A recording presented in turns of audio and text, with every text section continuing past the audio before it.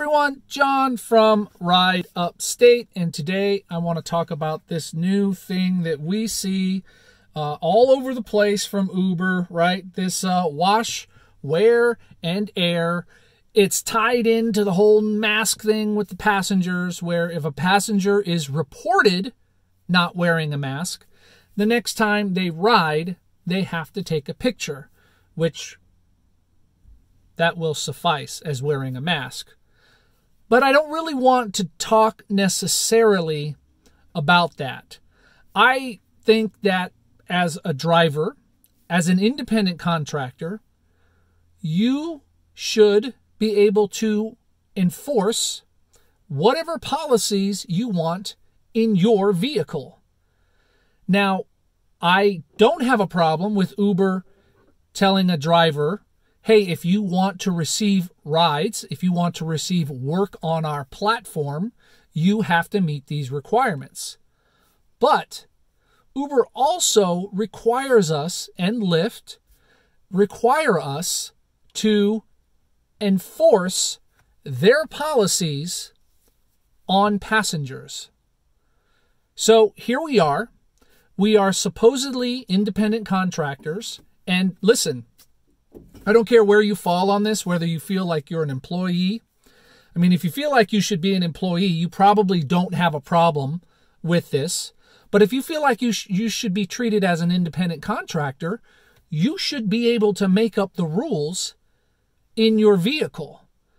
Now, that might make it tough for some passengers, because a passenger may have gotten a ride from driver A who doesn't care about rolling down the windows, doesn't care if you're wearing a mask or not.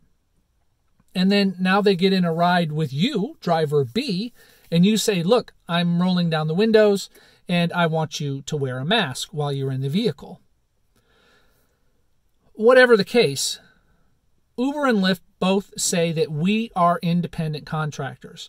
And if we are independent contractors, we should not be forced to then make passengers comply with Uber's policies.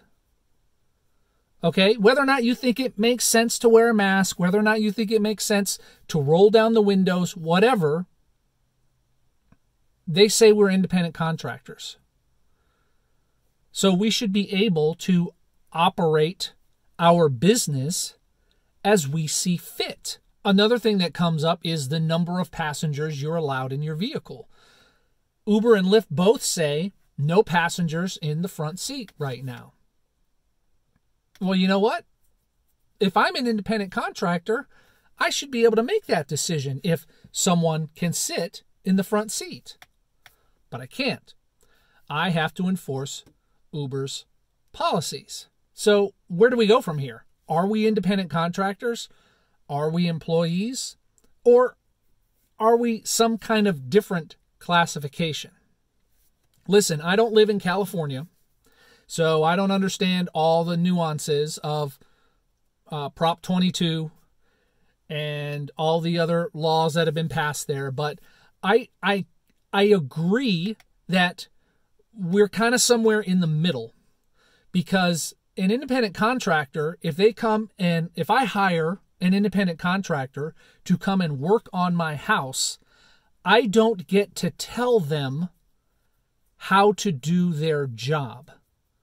As long as they're following safety protocols and they do a great job and they don't cause any damage to my house, I don't get to tell them how to do their job. But Uber and Lyft get to tell us, who are independent contractors, how to do our job. In fact, they also hold back certain features if we don't meet certain criteria by accepting a certain number of rides, accepting a certain percentage of rides, accepting and not canceling a certain number of rides. These are all things that if we were independent contractors, we wouldn't have to be concerned about. Yes, there are safety issues. Yes, there are issues of cleanliness. And I think that that that's an issue. But again, if I'm operating an independent business downtown, in fact, I know of one, and I remember when all of this started, this person put up a sign on the front of their store saying, "I'm not wearing a mask in my store. If you want me to, then please text this number and let me know, and I'll put a mask on before you come in. Otherwise, feel free to come in." We should have the same option to do that.